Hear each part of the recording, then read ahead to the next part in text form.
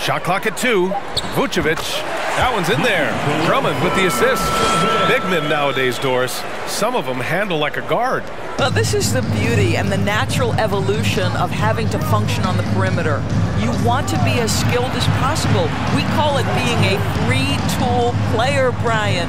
Can you dribble? Can you pass? Can you shoot? Increasingly, you must be able to do all three. So the Celtics 5 right now. Brogdon and Brown are on the wings. Grant Williams out there with Al Horford. And it's tries a 3 off the inbound. Fires in the triple.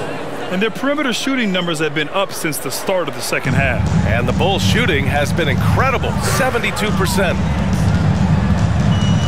Pass to Lavine. Ball outside. Picked by Vucevic. Ball with it. Guarded now by Williams. And Ball gets it to go. And they for just about everyone. Boy, we witnessed something special from him, and this crowd will remember it.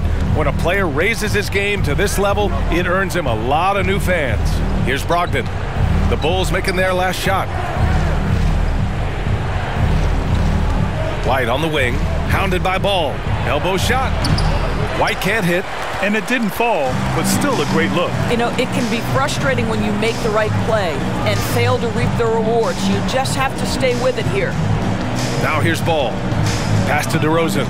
Outside Lavine. Vucevic, a screen on Brogdon. Here's Lavine. And Lavine, throw it down. Well, multiple-time winner of the slam dunk contest, Lavine has got a creative streak. There's the AT&T 5G Slam Cam, capturing the moment.